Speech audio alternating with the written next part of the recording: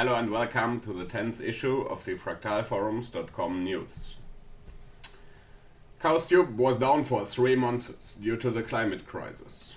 The studio was flooded and the hardware was short-circuited. Now we are back with a new studio, a new computer and a new hairstyle. Just in time to announce the release of the third FractalForums.com calendar, like this one. Again, its release is dependent on pre-sales. This year it cost only 15 euros. It is hoped that the necessary funding will be reached again. The calendar 2014 is titled Tweaking Parameters of Future Art. Its 12 artists come from 8 different countries. It's a good mix of newcomers and veterans, with a focus on the human touch.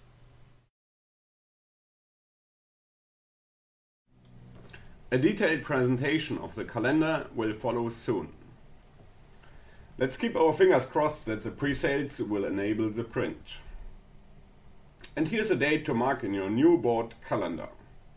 From June 25th to 27th, 2014, the first Fractal Art Symposium will be held in San Sebastian, Spain. Fractal artists and enthusiasts from all over the world are invited. Besides seminars, workshops and discussions, it will be a wonderful opportunity to meet in person. Several FractalForums.com members have already signed up, only 34 places left so far. This longed-for opportunity is given to us by Presley, a dedicated fractal artist who generously puts his time and energy into organizing the symposium. We had the chance for a brief interview. And what are you expecting from the symposium? I expect to create a real-life, interactive experience for the fractal art community, an opportunity for fractal artists worldwide to connect on a non-virtual level. You should come to the website mathartistry.com to see how the planned program is shaping up. If you're interested, get registered now. So that you can ensure a spot at the headquarters, and we'll be right by the School of Architecture for all of the lectures, and we will have a great time. Find out more about the symposium in the link below, and also check out the art by Presley. Due to the flooding, we didn't get to report on this year's competition yet. Again, it was an awesome competition, with more than 180 contributions. User Arias from France won the still framed section with his image Primal Land. The top voted film was Books Are Stupid by user Ify from USA. User Kali from Argentina won the Axolotl section. Kali released his script, which has been explained in the chaosTube tutorial linked in the description.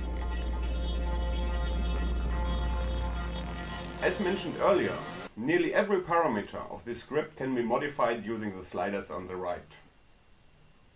Here we modify the limb joints, the left and right part is modified at the same time, and we can adjust the arms, the hand and even the finger positions.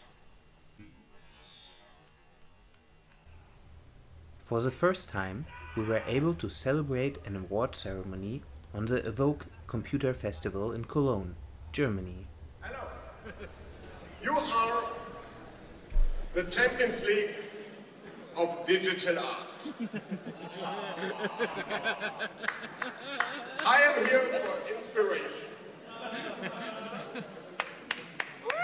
The annual Fractal Art Competition has been held for the 6th time in 2013.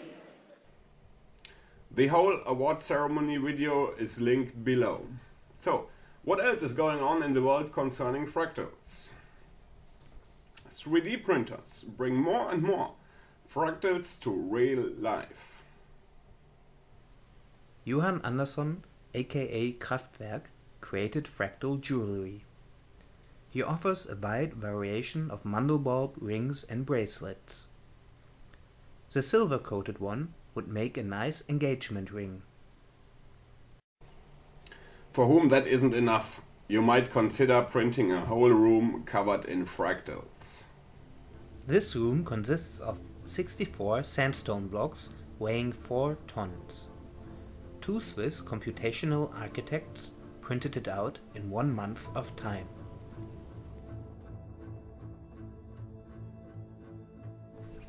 Unfortunately, the renovation of our studio was already done. Otherwise, we would have printed ourselves a Fractal studio. For all you iPad users, we have a special recommendation. FRAX is an interactive fractal application for the iPad. The intuitive user interface makes it easy for anyone to become a fractal artist. It is produced by Kai Krause, known from Kai's Power Tools. He cooperated with user Sablu, aka Tom Bedard, who is a Fractal Forums.com member since 2009. Wow, many options for fractal presents this year. Apps, jewelry and most important, the calendar. And that's it for today. Oh, a breaking news again in the show. What is it all about? Is it about the Holy Grail, the 3D mandelbox? Has the Holy Grail been found? No, but user Darkbeam is working on many new mandelbulb 3D formulas. Most striking is the random iterated function system, which leads to fascinating distribution of objects in a scene. And that's it for today. You see me next time. Goodbye.